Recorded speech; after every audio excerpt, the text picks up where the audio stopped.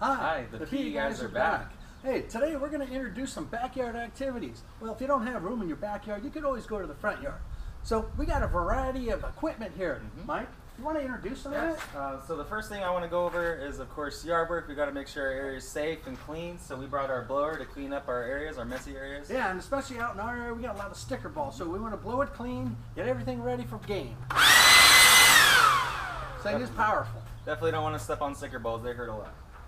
Once the area is clean, we have a bunch of different activities you can do. It really is also dependent on what items you have, but we have ways of kind of supplementing it if you don't have the correct items. So first ones I'm going to go over are tennis.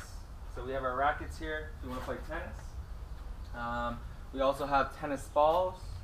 Now if you happen to not have a racket but you have a tennis ball or a ball, you can actually use your hand instead if you prefer. That works out really good. Then we got a variety of balls that you're used to seeing. We got basketball, we got soccer ball, volleyball, football, and we got some frisbees over here. We got wiffle ball bat because it's safe.